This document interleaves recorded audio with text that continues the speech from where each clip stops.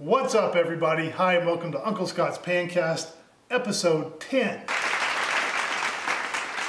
Got a lot going on today. We're going to talk about carbon steel skillets, got some maintenance tips, some seasoning tips there, got a sales update from Debouillet, might talk a little bit about ketchup, got a little bit of a brand rant about Heinz ketchup, got a couple of tricks to use for how to find thousands of original, authentic Italian recipes for free, and possibly even more, if that were possible. Let's get started. Okay, let's start off with carbon steel skillets. Been getting a lot of questions lately about seasoning and maintenance. I think a lot of people got new pans for Christmas, around the holidays, and need a little help getting started. So we're here to help out with those today. Now, one of the things I've been asked about is when to add the protective layer of oil. As we all know, you get your seasoning dialed in, you do some cooking, you wash your pan, it's wet, you dry it, you stick it on the stove top to kind of evaporate off any remaining moisture that might be on the pan. Then everybody says to add some drops of seasoning oil.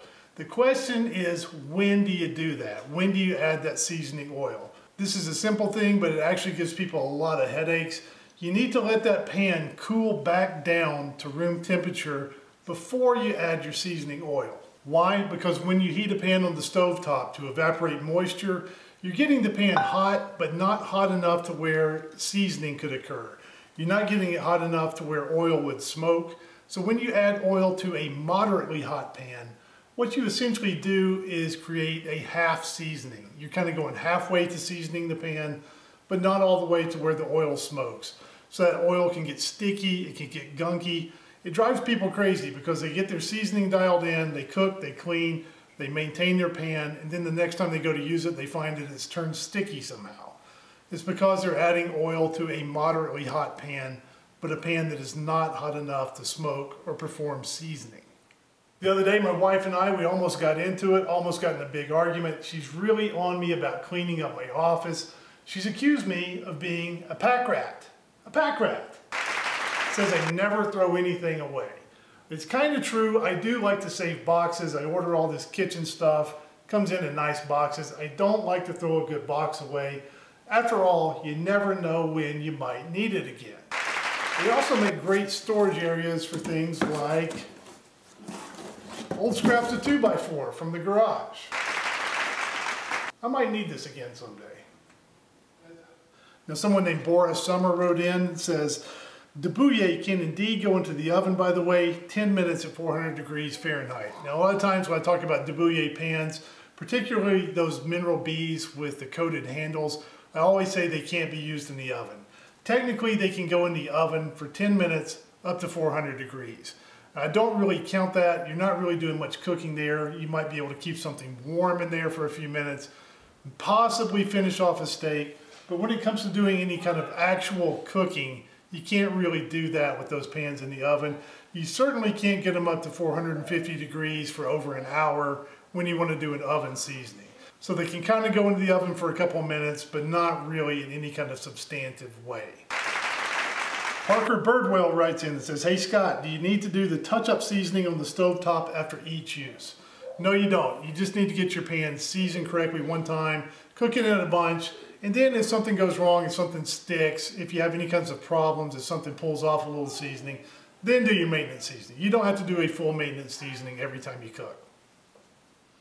Joe Sanders writes in and says, I noticed that you occasionally use a metal spatula on a carbon steel pan.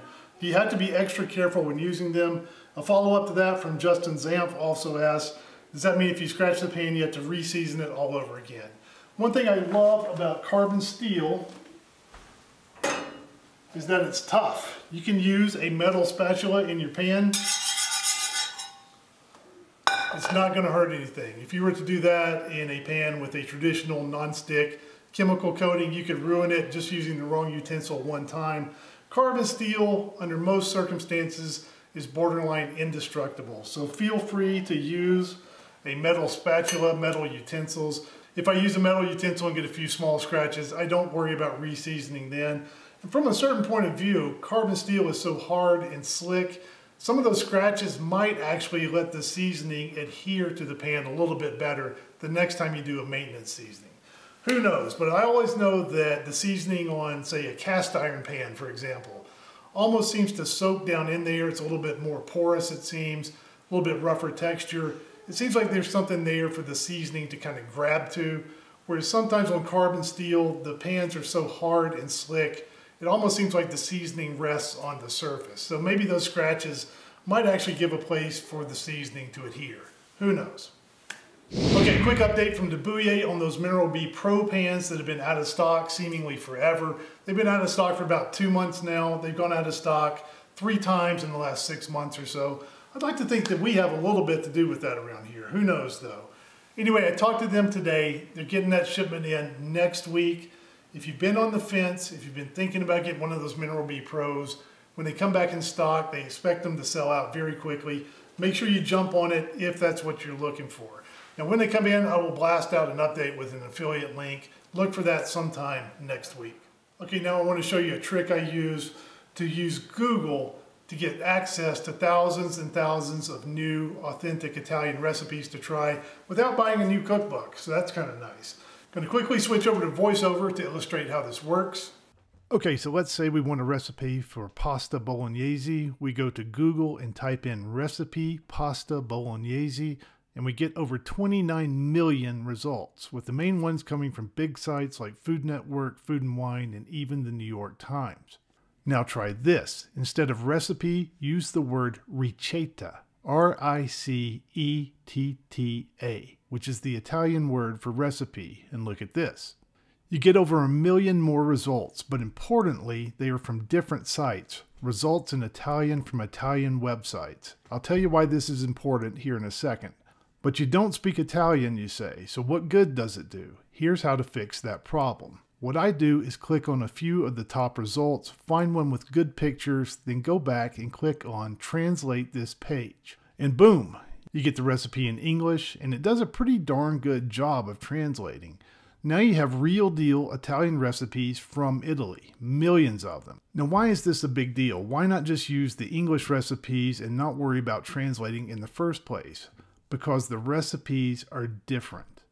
Lots of the English recipes we get here are modified or variations on a theme from the original authentic Italian ones. Case in point, did you know that there is an official recipe for ragu bolognese sauce? It's filed with the Accademia Italiana della Cucina, Italian Cooking Academy. If you go to their site, you can learn the official bolognese recipe first, then realize everyone else's recipes are variations on it, even the millions of Italian grandmothers out there. Now, I was looking at that recipe the other day, and look at this. I ran across another article on the site talking about a recipe for pasta carbonara from the New York Times. Now, contro means against, grande agitazione, there's a lot of agitation, and the ingredients don't respect the original recipe.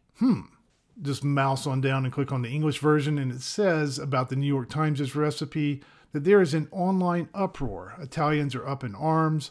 The Food Growers Association called it part of counterfeit Italian food, and the Academy says they did an investigation and found that carbonara is the most falsified Italian recipe abroad.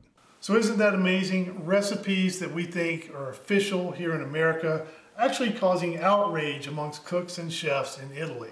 So when you search for recipes, if you're looking for some new Italian recipe to try, use this trick and get recipes directly from the source. They seem a little more authentic.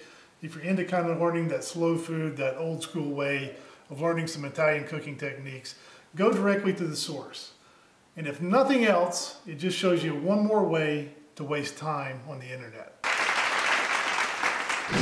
Okay, now it's time for a little brand rant. I want to talk a little bit about Heinz ketchup. They are not a sponsor, probably never will be after this segment. But I was at the store the other day and something bothered me. Now, if you've ever read Jack Trout and Al Reese's books about positioning, about branding, you know that it's important for a brand to own a word in the mind of the consumer. For me, when I think about ketchup, Heinz kind of owns that word in my head. So if my wife says, stop by the store, pick up some ketchup, I'm going to pick up Heinz. It's the #1 brand. I assume it's the best because it's #1. That's kind of the way the human mind works. How could it be #1 if it's not the best? So then I go to the store and I see this, Heinz Organic. Organic tomatoes, organic certified, and I also see this, Heinz Simply. has pure cane sugar as opposed to high fructose corn syrup.